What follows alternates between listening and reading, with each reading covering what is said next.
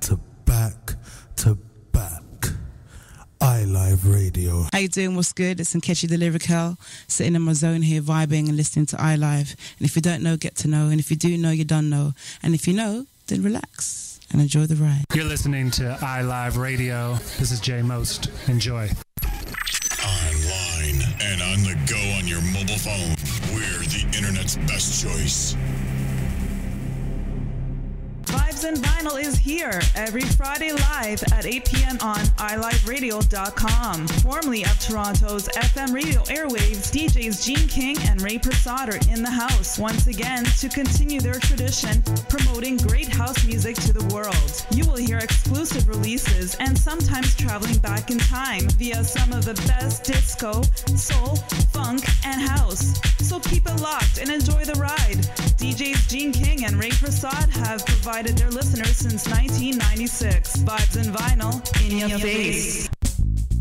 Join me, Patrick O'Mores, for the Patrick O'Mores Show right here on iLive Web Radio, Sunday afternoons from 2 to 3 p.m. Hey, what about me? Naida, hi. Hi. Who let you in the studio? You're trying to record without me?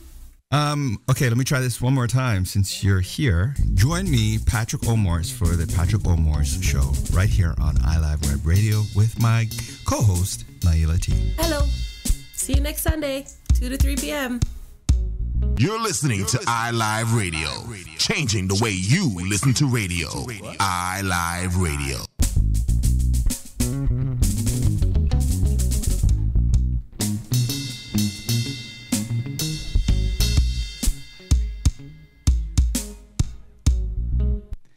Good afternoon, everyone. And this week, once again, I'm flying solo because if you've seen my co-host, Naila T, you could just let her know I'm looking for her.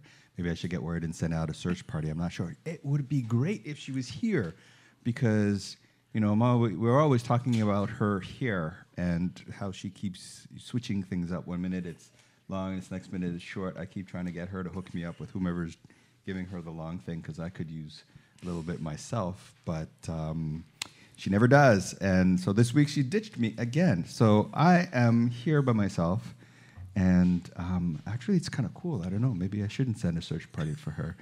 I've got a guest in the studio with me this week. She is an award-winning author. And she started a program, sort of a movement in a way, called No More Hair Bullying. And so we're going to talk a little bit about no more hair bullying and loving me and, you know, all this sort of niceness around natural black hair. It seems like in society today, it seems like there's so much struggle. And I talk to women all the time and they'll say, oh, you know, I do this because this is what black men want from us. You know, they want the long hair and they want the girl with the long hair. And most brothers that I talk to, they're like, dude, man, I just try not to say anything about the hair because I don't want to get in any trouble. You know, if she wants it to be permed, it's cool. If she wants it to be natural, I just don't want to get in any trouble. So we're going to talk a little bit about that sort of stuff. So with no further ado, my guest on today's show is Angelot. Hi. Hi. How are you? I'm good, thank you. How are you? I'm doing very well. And it's Angelo. Oh, sorry. Oh, my goodness. See, I told you before the show. You did. You warned me, so I'm okay. That I am. See, that's one of the things that Naila is good for here. She's not a serial name killer like I am, you know. And it's the French thing. We talked about that too. Yes, we did. Okay, my apologies. Okay, so I'm not even going to attempt the last name because it's Angelot Ndongmo. Ndongmo. Yes. If you ignore the N, you're pretty safe. Okay, Ndongmo. all right. Ndongmo. Yeah. Ndongmo. Okay. So welcome to the show. Thank you for having me. Okay, so you are an award-winning author, and Yes. Maybe let's talk a little bit about your books, and you know, where did that come from? Why did you choose to write these books, Loving Me, and what exactly is Loving Me? Well, you know, growing up, I didn't have a lot of materials that engaged me and helped me feel like I was part of the human experience growing up. So I feel, as many Black children do, we kind of struggle with our identity very early on. And as I grew and I learned a lot of information just historically about who we are and all of these things, I thought, well, there's certain common things that we do struggle with. And if I just known some of it when I was a young girl, maybe I wouldn't have struggled so much. And I was watching a lot of Oprah at the time, Living Your Best Life, her Living Your Best Life series. And I thought to myself, well, one of the things that I would regret not having done is to inspire children, because for me, I've always gravitated towards working with children. I love children. And so I was part of a book club here in Brampton, Knowledge Bookstore, and the owner Shout there... out to Knowledge Bookstore. A huge shout out, as well as a different book list. Oh, yeah. They've just been such amazing supporters of my work. But it was Sean who originally pushed me to get to writing, because I would write book reviews on his website at the time when he had the book club. And he just said he felt like my writing was great and I really should explore the world of writing. So these two things kind of stuck with me. And I remember hearing the words and just starting to write them down for Loving Me, actually. Yeah. This actually came about just as a hobby. I only expected to ever really write Loving Me and then get it out of my system and say, okay, we're good. I've always enjoyed writing. But what happened is when I released Loving Me in 2008, it really took off. I got such a great response from parents. And they were constantly asking me, you know, I've got a boy. Could you do something for them? Hey, what about the boys, right? Yeah, we as guys, we always seem to get left out. Right. What's up with that? I don't know. So I just decided to listen. I just felt like they're speaking to me and there's something maybe missing here. And I took the time to do some research, and then out came about a year later, Boy, I Am Loving Me.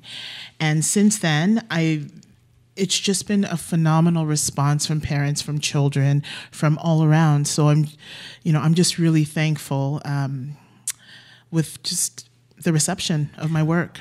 What's in not to giving too much away from your book, because you want people to go out and buy the book, of course. Right? But what is it about? Well, loving yourself, I'm assuming. Yes. Right. Yes. But it's really an introduction to who you are as a young child or a young female or a young male. It does speak to the Black child, but it also speaks to all children, because it's a strong message to learn how to love who you are. A lot of times we don't go through that self-awareness until later on. And so what I did in Loving Me was to add in key things. Loving Me introduces children to their awesome hair, the melanin in their skin, the fun it is to be who they are as a girl or as a boy, to dream big, just simple key things that parents can read to their children and create a world of questions, because parents are the ones who get to introduce to their children first their beauty, and it's great. They're great building blocks. Was there a difference? Well, I'm assuming there would be a difference, but for you to write for little boys versus little girls? Absolutely. Because little boys, I would see boys, I think they're so adorable. And I could only kind of guess what I thought they would struggle with, and I didn't want to assume. So I spent the time asking a lot of males, when you were growing up, what were you struggling with? What were those main struggles? So there seemed to be common things popping up, which were similar to the girls, but then a few key things that were different. And that helped me tailor Boy, I Am Loving Me specifically to them. Did you ask the guys about the whole natural hair thing? Well, I did ask them, but not specifically, what do you think about girls' natural hair? I asked them about their own hair. Oh, okay. And surprisingly, to find out that boys also struggle with their hair, particularly if they choose a style like locks that are traditionally worn. A lot of them have gotten teased growing up and different things. But I want our kids to understand that they're perfect the way they are. They're born unique on purpose. That's the strongest message I try to instill in them through my work. There are no mistakes. Oh, so where are these books available? Well, right now, these books are available at Knowledge Bookstore, as well as at a different book list. Okay. Available in my Loving Me boutique on Etsy.com. So right now, I'm really happy with how they've been doing. Since 2010-11, they've been the best sellers in the stores. So why I'm just really thankful about that is because they're going up against published author. Okay. An entrepreneur, if you will. I just believed in my dream, and I felt like the publishing industry may not be ready for this, but I'm ready to put this out now because our children needed this. So the response for them to be the top sellers over all of those books, it just floors me, and I'm just very humbled and thankful. Wow. Yeah. To self-publish, it comes with its own challenges Yeah. that I'm a little bit familiar with. Yes. You know, to self-publish is a huge challenge, and then you know, to end up becoming a bestseller, that's quite amazing. Thanks. That would be one heck of a journey, I'm sure. Oh, it has been. Coming from, you know, somebody sort of bugging you to do this. Yeah, absolutely. To you actually embracing it. You know, what would you say to other authors who are kind of in the same situation that you are, who are thinking publishing is being published?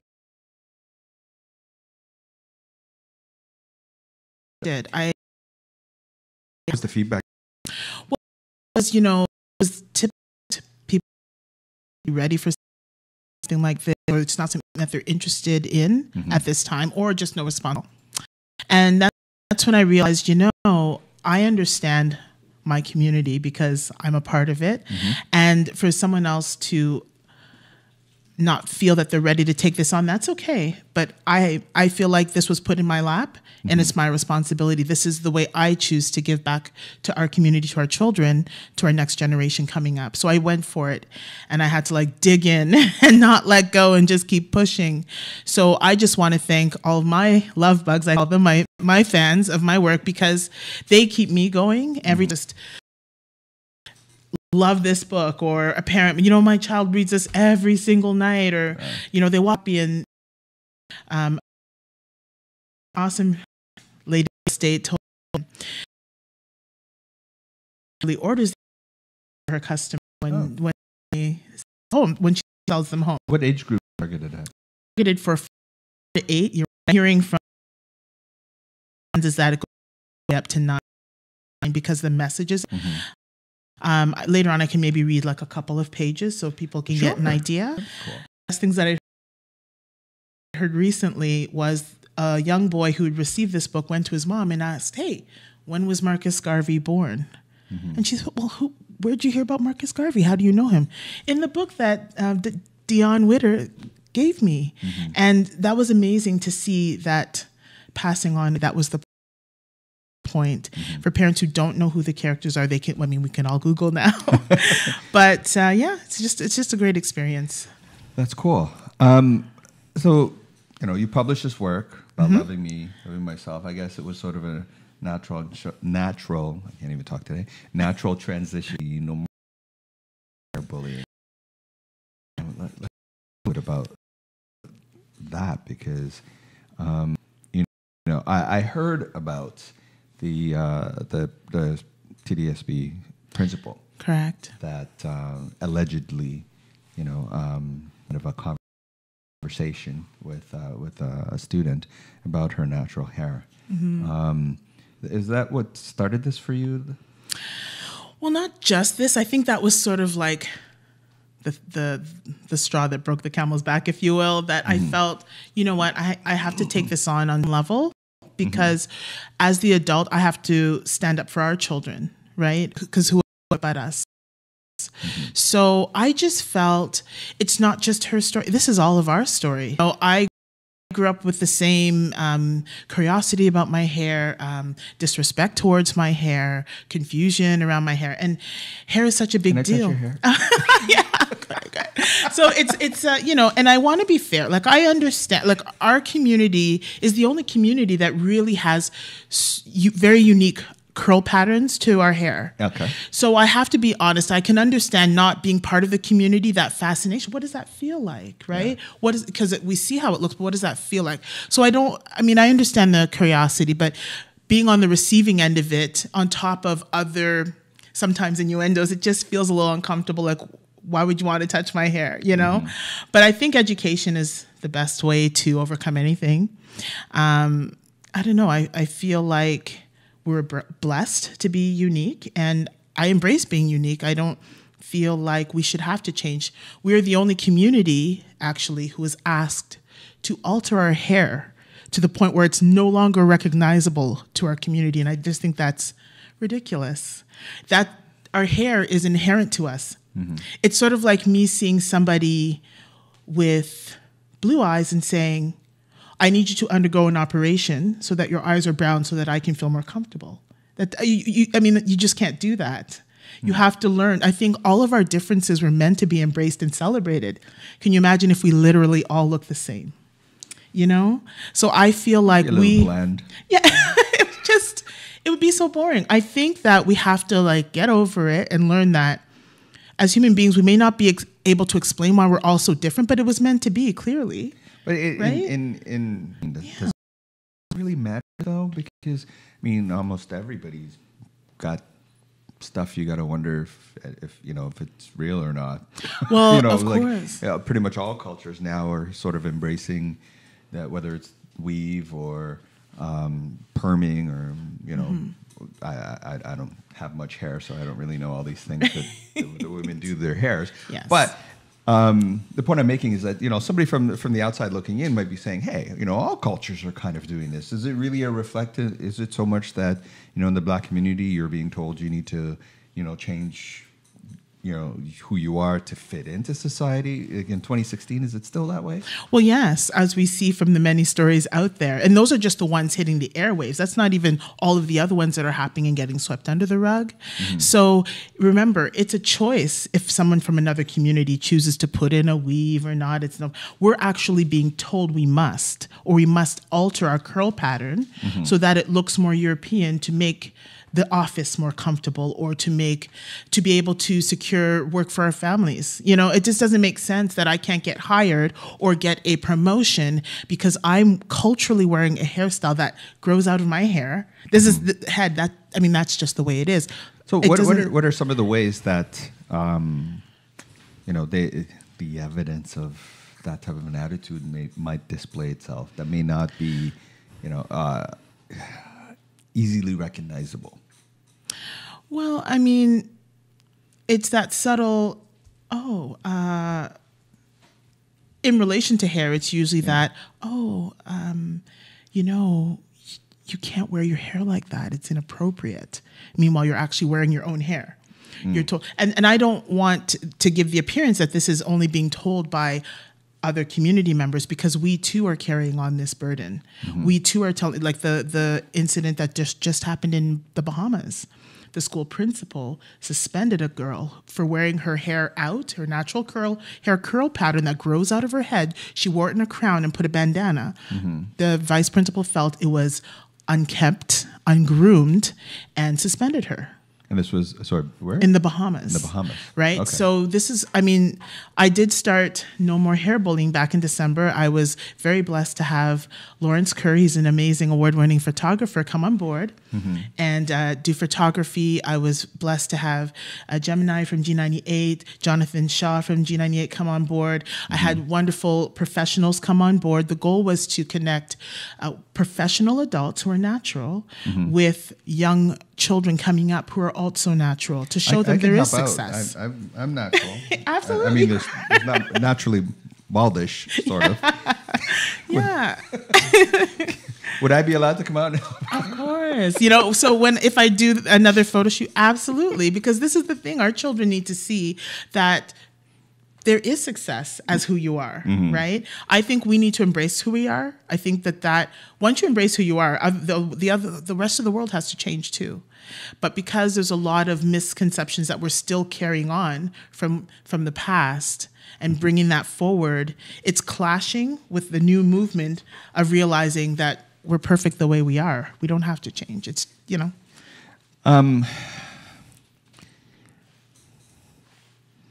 How... So as a woman with natural hair, yes, there are a lot of struggles that you would face. Yes. Right. And you talked about what society sort of puts and then that pressure that society puts, and then you also spoke about, within our own community, the pressures that are there. Maybe you can talk a little bit about within our own community and how we ourselves can shift that. Well, we can shift it through educational materials. We can shift it. There is a struggle that exists because, let's face it, through slavery that happened to us many, many moons ago, the whole point of teaching us to cover our hair, just like there was periods of time where we did have our hair out, it was shaved, it was this, it was that. We weren't allowed to wear it out, so then we started wearing wraps to cover it. We always had to hide it, adjust it, alter it to make others comfortable.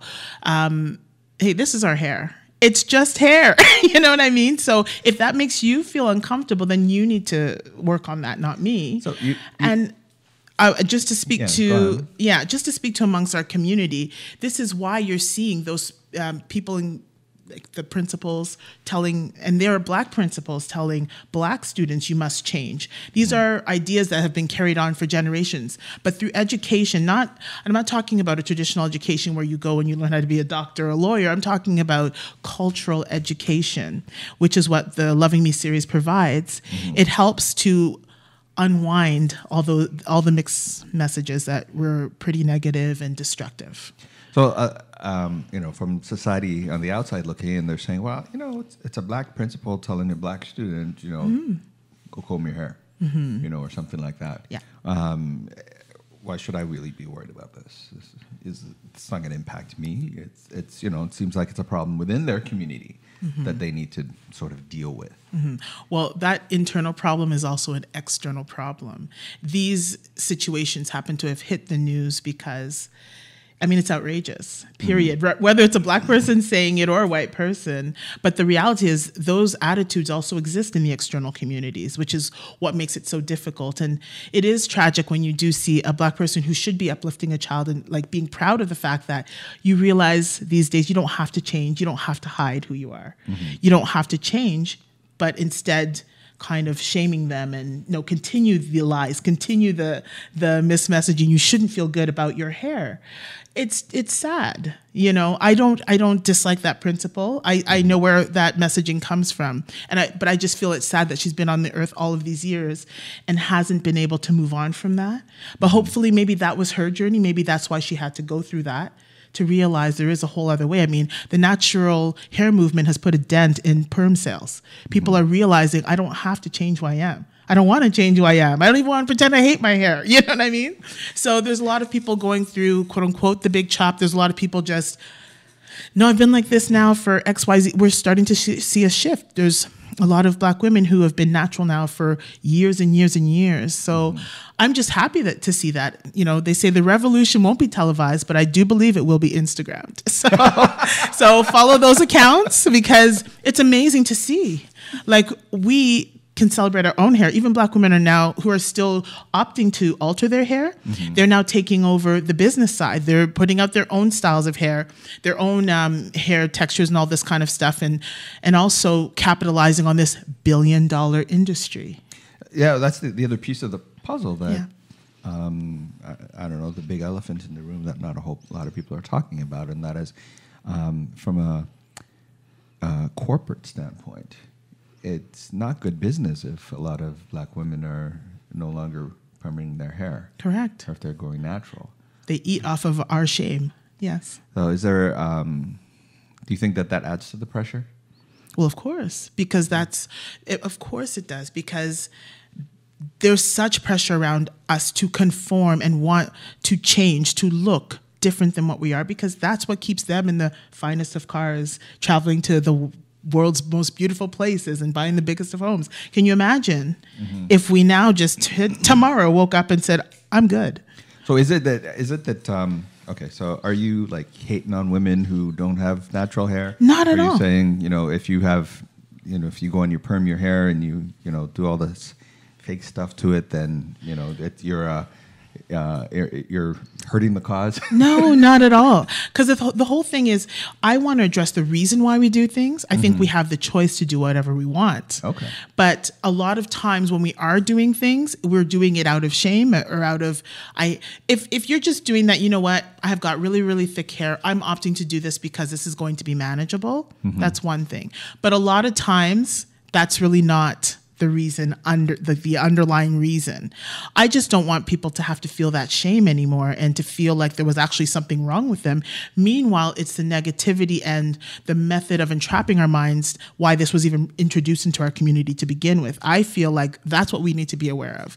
That if we want to grow our hair in its fullest crowned glory, why can't we?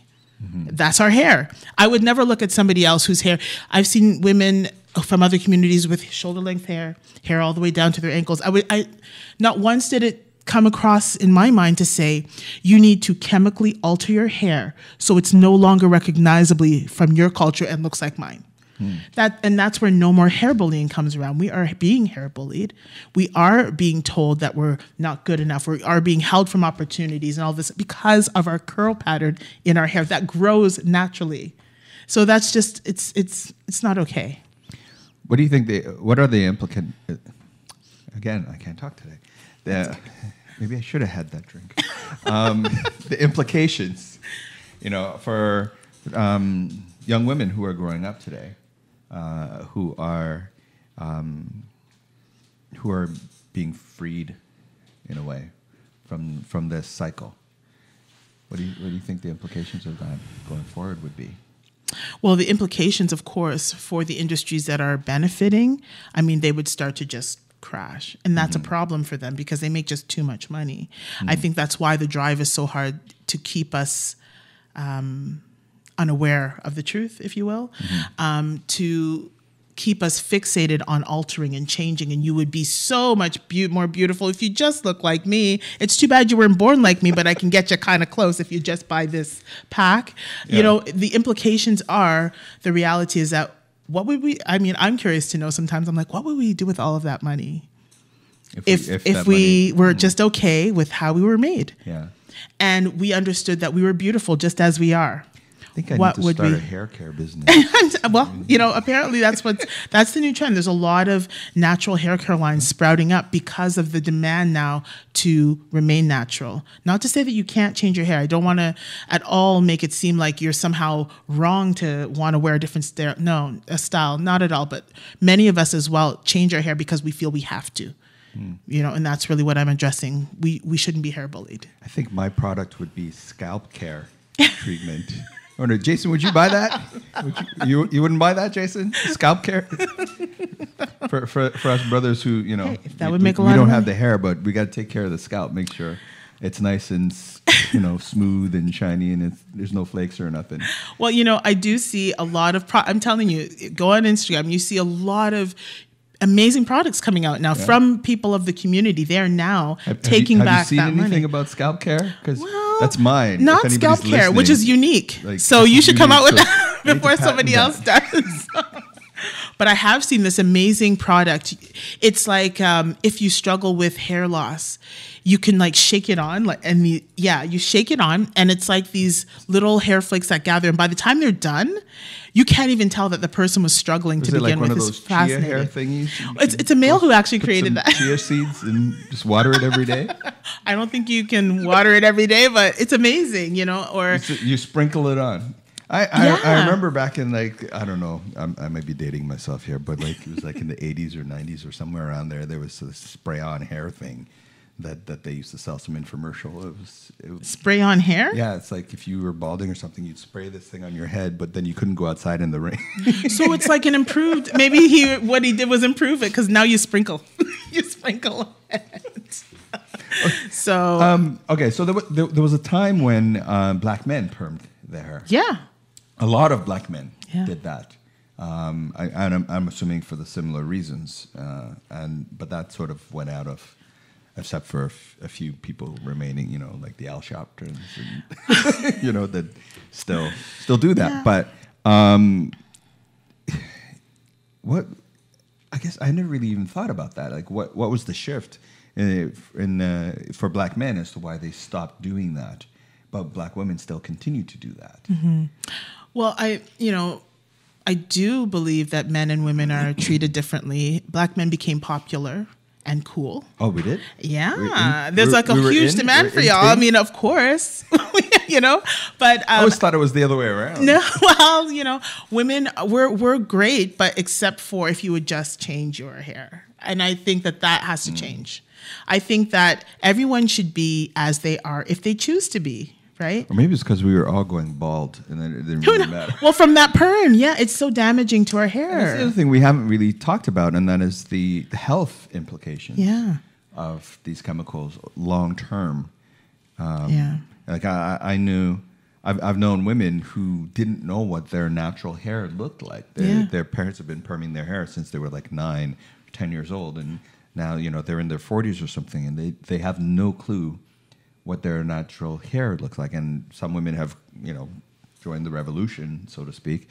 And when they started growing their hair out, they were amazed as to what their hair looked like because they hadn't seen it. What it could look like, what they could do with it, how awesome it just felt being you from head to toe. When the hair grew back without the chemicals, it was a lot thicker, a lot fuller, had a lot more life in it. And the bathroom wasn't covered in as much hair after they combed their hair. But there's not really a very much of a conversation around the health implications of that. Right. Well, Chris Rock did I think a great effort to bring that to the forefront. To see that reaction from that scientist, what, no, like when he's like, yeah, people put this on their kids' hair. He's like, no, why would you? And watching these kinds of things is what really reinforces that. You know what, Angie, you're on the right track. Because it's like, why are we doing that? Why are we damaging our beautiful natural curl patterns, right? Why are we doing that? We have to, especially if it's for if it's for those same reasons that we've seen over and over, where you do feel hair shamed, hair bullied into having to change it, it's not right. You should be allowed to experience the full joy of your own beauty, as unique as it is, and I shouldn't have to be touched and prodded every 2 seconds because it's so unique and beautiful. There has to be some respect, Some respect? Yeah. I mean, I'm sure. Don't touch your sister's hair? So would you say? No, some people don't mind. Some black women, honestly, they don't mind, and that's okay. Hopefully you're friends with her and you can touch her hair. But if there's somebody who does not want to be touched, then you have to respect that as well, Are you going to write a book about, natural hair? Not natural hair per se. I kind of wrote the children's books to address those different topics because they're really great building blocks for children, and they really reinforce their self-esteem at an early age. And the goal was to help them combat what's coming their way. We all know what's coming their way, which is you're not good enough because of the way you look. You're not good enough because the way your hair is. You're not good enough for XYZ reason. So with these books, it's like, it's going to help combat the negativity that's going to come their way, and what I've been seeing with kids is just that response that, oh my goodness, or mom, can you do my hair this way? Choosing a style that is unique to a black child. Yeah. Like I want my hair in Bantu knots. I want my hair in 2 Afro puffs. I want my hair just like the little girl in the book, is just really rewarding to hear. So you said before, you were saying that you'd want women to have the choice. Yes. Wherein if they wanted to perm their hair, okay, go ahead. And if they don't want to, then then that's okay too. But you don't want it to be an obligation. Correct, and that's really what we have to change, the attitude of, I'm not like you, so I can tell you how you need to look so that I can feel comfortable. Yes, correct. That is what has to change. So when I've had this conversation with a lot of women over the years. And I often hear that we do this because this is what men want. That men want to, the women with the tall hair, or, that they can, run their fingers through it, and, all these different things. And maybe you could speak to that, because it just seems to be this perception from black women that this is the image. So, you turn on the TV, there's a certain image you see. Whether it's a black woman that's giving the news or somebody that's in a TV show or commercials that is there, there's this particular image. And I believe, it's just me, I'm nobody, but I believe that a lot of women sort of look at that and view that as the imagery that black men want. Well, not only women, men do as well, because society does, media really has a strong impact on what we view as desirable. Because if the only things that I'm seeing that are deemed as desirable look nothing like me, that also starts to create messaging as well, right? That can affect my self-esteem. That can affect the thoughts about who I am. That will also affect a male differently. They may be like, well, clearly this type is not beautiful, this type is. And it's all like, it's a media type of world. So if we're turning on television shows and this is beautiful, 100,000 things are deemed as beautiful and none of them are you, it could cause a problem. It could cause a psychological issue. Well, and it has, if you notice in the conversations, because you will hear males saying those kinds of things. But at the same time, I also hear males saying the opposite, where not at all. They appreciate black women exactly as they are. I mean, they're not necessarily plastered all over media. No, they aren't. But you will meet them. They are there. They do exist. So media has a strong influence. And this is why visual media is important too, whether the materials that you raise your children on. If you have a black child, you have a responsibility. And a lot of times we don't realize the psychological damage that we're doing when the only materials we provide look nothing like them. Meanwhile, we're just trying to get them a great book to read. We're just trying to get them a doll. But if those materials do not look like them, during those formative years, 0 to 5, that is when you also start to teach your child what is beautiful, what is special, all those kinds of things. So if the only thing that they're seeing is a blonde-haired doll and they've got beautiful, tightly curled hair and they're dark skin, well, there's going to be a disconnect that begins to happen within the child. And all of a sudden, they're saying, I don't want to look like this. I want to look like Frozen, Well, you've got to do your best to give a balance, but make sure that the dominant materials that they're seeing look like them. We're the only community that does that. If you notice, all the other communities have materials and things that they pass to their children to help them understand who they are. We don't realize the power of that at their tender age. And this is why I really am happy to have provided materials for parents to help create that normalcy within them to realize they're part of the human experience too, just as they are perfect, right? I think we're all perfect. I think we're all meant to celebrate these differences, not attack them. Wow. It's pretty big. I think you are correct that there are a lot of people, like the media influence is huge. It is huge. We can't deny that. The image that is portrayed is, for both men and women, about what beauty is something that is huge to deal with. But I think most brothers, they just want to be able to touch your hair and not have you beat us up. That is correct. I think that's what it is. What whether it's got tracks in it or it's got weave or it's natural or it's permed. We just want to be able to touch your hair. You're not asking for much. However, different hair types require different maintenance. So the brothers do have to realize that the same hair that's growing out of their hair is also growing out of ours. Surprise! And sometimes there will require a little extra maintenance, maybe a little night of a scarf or two, and to keep things going. You just got it fixed up. You don't want us to touch it. It's but it's like a fun thing, but that should be shared between males and females about their hair. It's not something that they should be used as a weapon to say, this is why I'll never date anybody who looks like you. Meanwhile, and I think that's what's happening, which is damaging, right? Well, I think you're right in that, and there's a perception. We were talking about this earlier. There's a perception of, black women got some attitude-ish, a little bit of an attitude. And so if as a guy, if he's going to make a comment, if a girl does have perm and he's going to say, hey, maybe you should try the natural thing. then he's a little reluctant to do that because he might feel that there might be some. Because hair is a touchy subject for women. It is. It's a very touchy subject for women. And so for a guy to say, hey, maybe you should try it natural, then the perception might be, well, he's not appreciating what what all this work, all this that went into this. Yeah.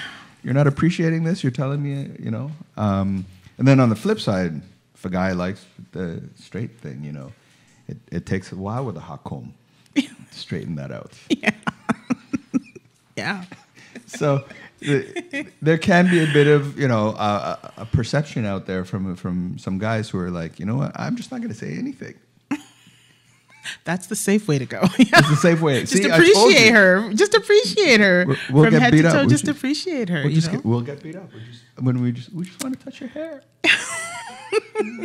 Wow. It's been fun. It's been fun talking with you.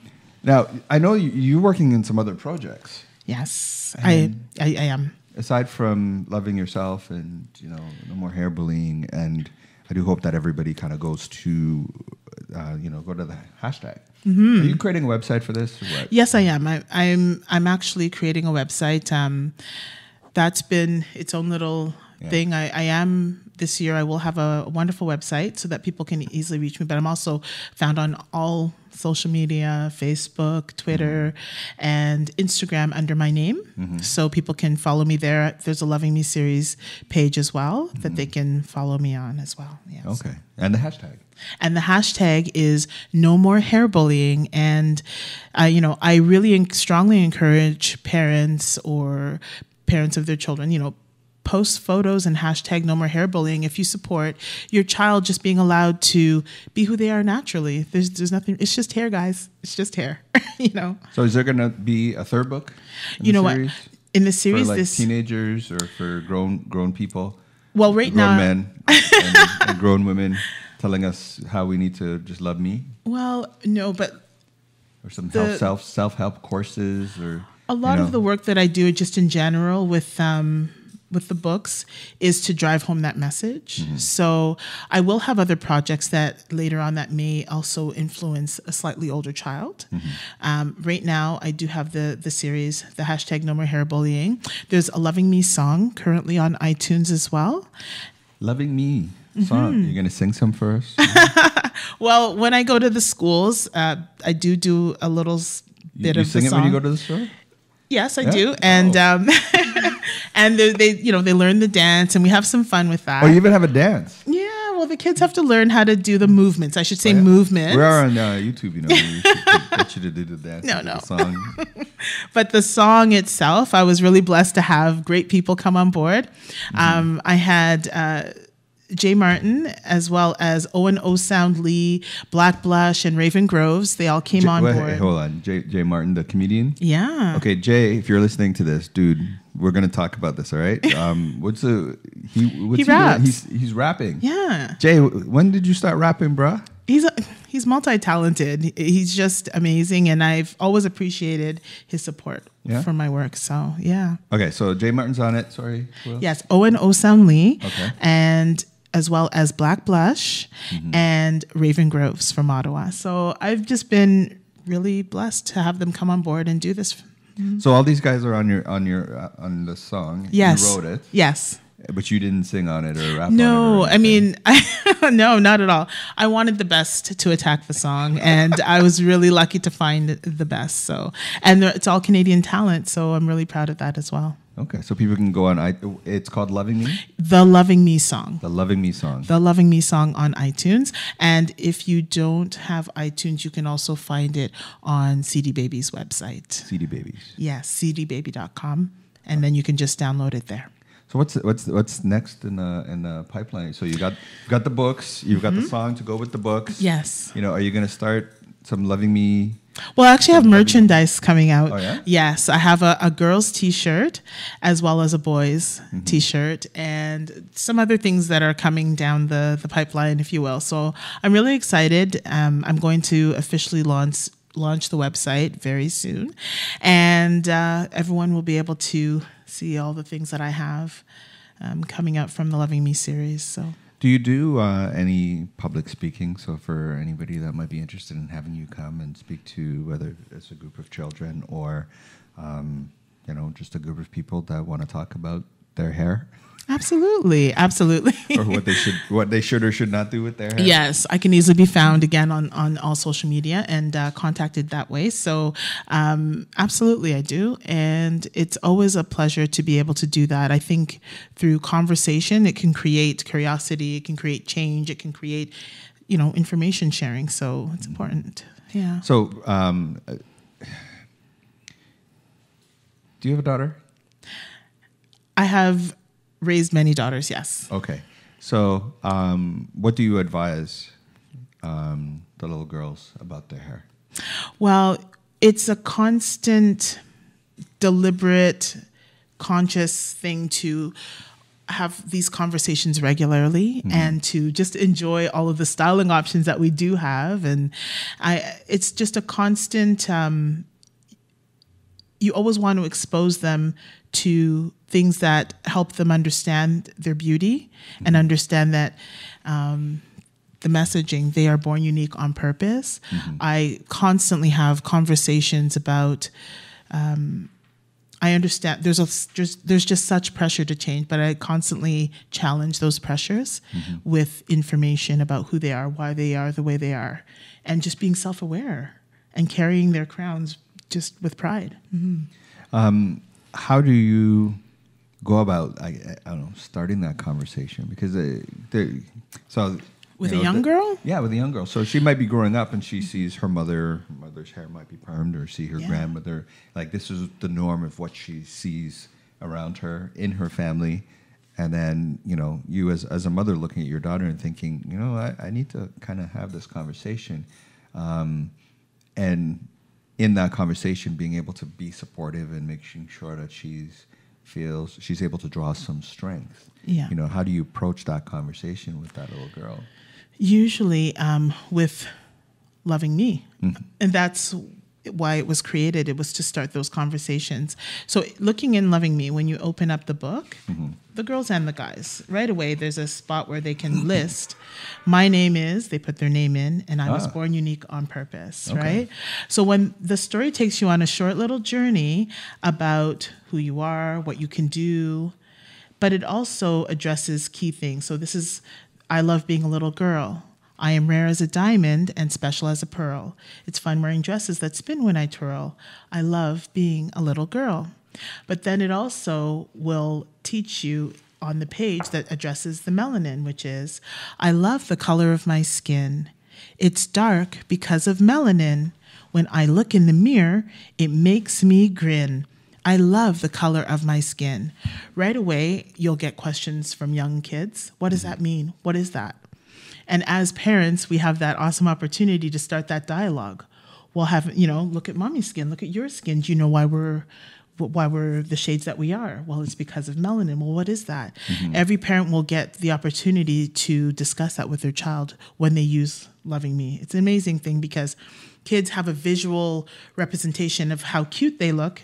That it was really important for me to self-publish because I had full control over the images and I wanted our children to look how I see them. So I was really happy with how the images turned out. Did you draw the images? No, I did not, but I found it amazing. He lives in Long Island, New York. Okay. And he's an African-Canadian children's illustrator who had recently retired. But when he heard the words, because I sent him the book, he loved it and he jumped on board and he said, I've got to do something here. So he created her and I just fell in love with her instantly. And she purposely goes through these little different hair changes. It's all about trying to create just natural conversation. You don't want to bombard them and become militant with the style of teaching. You just want it to flow naturally. So the reason why Loving Me works out is because it is a great story, but at the same time, it does address key things that will create that conversation. Can you read something from the boys' version? Sure, I would love to. A little bit different. Yeah. So with Boy, I'm Loving Me. Check out the kinks in my hair. I'll wear an afro, a fade, or grow locks if I dare. I wear so many styles, it makes people stare. I love the tight kinks in my hair. When I grow up, what a great man I'll be. like President Obama or Marcus Garvey. Who I become is up to me. When I grow up, what a great man I'll be. So that's just a little bit from the boys. Yeah. Nice. Thank you. So these are good conversation starters with the kids to be able to open the door. Absolutely. And begin the discussion. And yes, absolutely. And of course, there's going to be just when you're asking them, hey, how was your day at school? Mm-hmm. Hey, or comments that, because, you know, as Black people, we go through a lot of just different situations in our everyday lives, mm-hmm. and that have to create those conversations as well. But as long as at the back of your mind, it's always about really helping to reinforce their level of self-esteem and helping them to realize there's something wrong with the other person who's disrespecting you, not you. Mm-hmm. You know, don't internalize that. You know, and you've got to just do your best to do that. It's a daily struggle as Black parents, and it's a daily struggle. Is there anything in this book for the little boys about wearing their pants at their ankles? No, no, there's not. And again, you know, that's a style choice that, you know, they're going to emulate what they see or what they see their fathers doing. It depends on, it's always about teaching. It's never easy, right? Mm-hmm. Like with children, there's what you want for them, and then there's also their own experiences as they go out in the world. But as long as you're consistently guiding them and supporting them, they'll eventually come back and understand what it is that you were trying to teach. But it's really about just, you know, loving them and helping them love who they are. So we started this little journey today, yes. kind of talking about the books that you created, and we talked about the importance of the hashtag, yes. No more hair bullying, and some of the you've highlighted some of the challenges that society sort of put out there. Yeah. You know, here in Toronto. Oh yeah. You know, and it was the Bahamas. Yes. That the same sort of thing has happened, and it's happening everywhere. Mm-hmm. I was thinking about this the other day, and that a lot of the experiences that within the Black community that happens, that, you know, things, a lot of times people look at, well, we live in Toronto, we live in Canada, we're multicultural. It's, you know, the stuff that we see that's going on in the States is, you know, it's over there. North of the 49th parallel, things are very different here.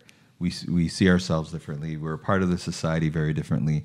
We have our struggles here, but it's, you know, it's what's going on over there.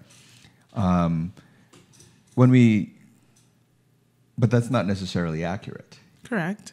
Because although some of the things, just because there's a border there, doesn't necessarily mean that things kind of stop there. Correct. And the images that we see in media, you know, that spills across the airways, doesn't stop at the border. It doesn't stop in Canada or in Bahamas, or, you know, whether it be Jamaica or the UK or wherever. Those same kind of struggles are still there. Your focus in your book, and as well as with the hashtag, is it predominantly focused on the challenges that we face here in Canada, or what is your goal? It's a global challenge, because anywhere there's Black individuals, there's going to be challenges, period. Mm-hmm. But even just the journey of self-love, that's a universal thing. Mm-hmm. The ability to embrace who you are, your differences, that's a global issue. You know, there shouldn't be one standard. How you are, it should be your standard. Mm-hmm. How you were born should be your standard, but that's not the case. So this isn't something that was just here. And I'm very happy that my books have actually been going outwards. Yeah. I have a strong supporting clientele in the U.S., a strong building clientele in parts of Africa, as well as the Caribbean, and a couple of spots in the UK, because this is a global issue, particularly where our children are concerned. Mm-hmm. And I think as parents, we realize we mean the best for our children. We want to kind of do something different now. We want them to be able to feel confident, and the Loving Me series helps parents do that, you know, particularly with their young children. So this might seem kind of, I don't know, backwards in a way, or silly, what I'm about to say. But have you considered writing a Loving Me book from the perspective of other cultures embracing our culture? from other cultures, embracing our culture. Yeah. Because so the books focus a lot. We're focusing a lot on ourselves and building ourselves up and being proud of ourselves and all that, which is great. But on the flip side, there's also been a history of negative views of us. So as we change ourselves, which is great, if on the counterpart on the other side is not being shifted, is not being told to view things differently, told to think differently, then we're all the perception from that way towards us is always going to be the same. It's kind of like after slavery, it was like, okay, great, all the black people are free, yay! There was no therapy on both sides of the fence. Correct. So there should have been some therapy for the slaves to sort of help them to see themselves as human beings, and then there should be some counseling on the other side to say, hey, those folks are human beings too. So and a lot of times we do a lot of the focus on ourselves, which is great, which we need to do, but then in order to address the other side of the equation. Right. For myself. We've got like 3 minutes left. Are you serious? Yes. Oh my gosh, time flies. I told you it was going to be like this. Oh my goodness, yes. Well, for myself, I can only focus on what I can change, which is myself.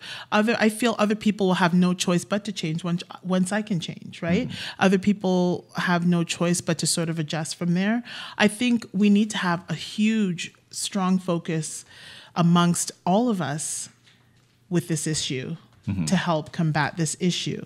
I feel like once that happens, we start building our own businesses, our own communities, hiring our own children. We don't have to worry about that other piece, because I find when I look at the other communities, they're pretty self-sufficient, regardless of what the other communities think of them.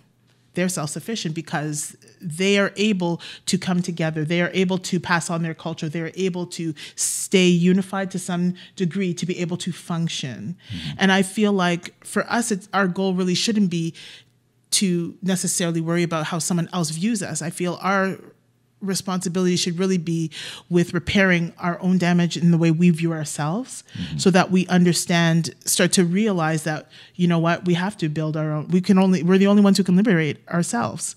No one's going to do that for us. To sit there and wait, and like even the whole thing for me with this whole Grand Oscar talk. I think the Oscar Awards knew exactly who their awards are intended to be for. I don't think who are we to say this is who you need to nominate? I think that we should be filling up the Image Awards. We should be filling up the awards that are out there that are for us. We shouldn't be hearing so-and-so couldn't be here this night, their award. That's where we need to be, where we are honoring ourselves and focusing on ourselves, not so much externally. Do they like me? Do they like me now? Do they like me now? And I just, that's such a waste of energy for me. I think, do I like myself now? Am I good enough today? Can I help someone else come up?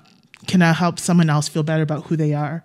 Can I hire somebody today? Can someone else, hey, I know we've never really talked. I know you've got this kind of business. I'm interested in starting this kind of business. Can we network? Can we work together? Can we hire some of those kids over there? You know what I mean? I think that that's the direction we really need to focus on, because all other communities function just fine on their own. They're very self-sufficient. We're the only ones who, everything, I mean, when you look at how when they look at the dollar bouncing around in communities, was it the Jewish community 27 times or the Asian community 20-something times? I mean, our community, it's gone in like 20 minutes. It's pretty quick. That just shows how many industries we have yet to build for ourselves. I feel like we have to become self-sufficient. That doesn't mean it's not a realistic thing, I think, to say we're all going to love each other. No. I'm saying to function as a community and network so that we can also raise up our children to understand you can go up here and get hired. You can start your business over there. It will be supported. Do you know what I mean? So that's really what I think my goal is. So my books, yes, you will see Black images, but the message in the books is really a universal one. I've read many books that don't include me in it that are fantastic. And I think it's the same with the Loving Me series. It doesn't have to necessarily reflect you to be able to read it. Wow. Powerful words. It's been a pleasure. Thank you. Can I touch your hair? It's been a pleasure. We are pretty much out of time. So if they can, if people want to get in touch with you and support you, then by all means go to the hashtag. Absolutely, no more hair bullying. And they can look you up on Facebook. Absolutely, Angelot Ndongmo, Angelot. Last name N like Nancy, D like David, O M like Nancy, G M like Mary, O. Great. Thank you, everyone, for tuning in and listening to us on whether it's YouTube live stream or the iLive website. Have a great Sunday afternoon, and we will be back next week.